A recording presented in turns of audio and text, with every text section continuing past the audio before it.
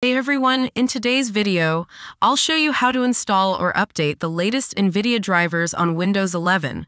Whether you're gaming or working on creative projects, keeping your drivers updated ensures the best performance.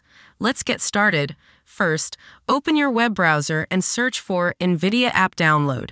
Click on the first link from NVIDIA.com, then hit the green Download Now button. Once the download is complete, open the installer and follow the setup steps.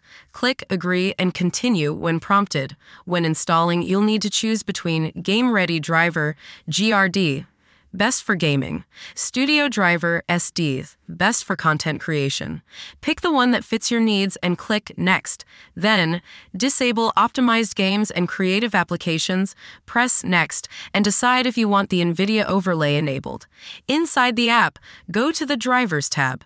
At the top, you'll see the latest driver available. If nothing shows up, click Refresh to check for updates. Now, press Download and wait for the driver to finish downloading. Once it's ready, select Express Installation and click Continue to install it.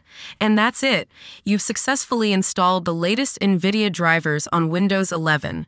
If this helped, drop a like, subscribe for more tech tutorials, and I'll see you in the next one.